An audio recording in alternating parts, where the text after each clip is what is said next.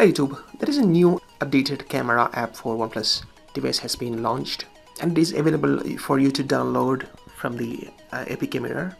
The version is a OnePlus Camera 2.4. So this is the camera app, and here you can see the camera modes can be changed by sliding up. So you'll be able to see all these modes from here. You can change to video and then portrait. If you have a OnePlus 5, slow motion, pro mode, time-lapse, panorama, all these options are here.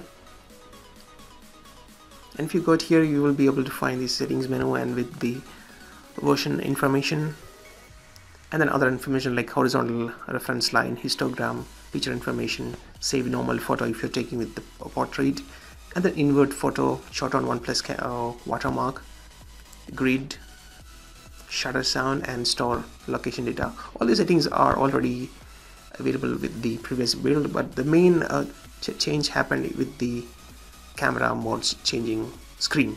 There is no improvement you can see in the camera image or video quality.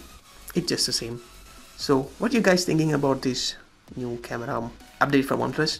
I will provide the link in the description. From there you can go ahead and download it and let me know your thoughts in the comment section below. Thanks for watching. Please subscribe for more.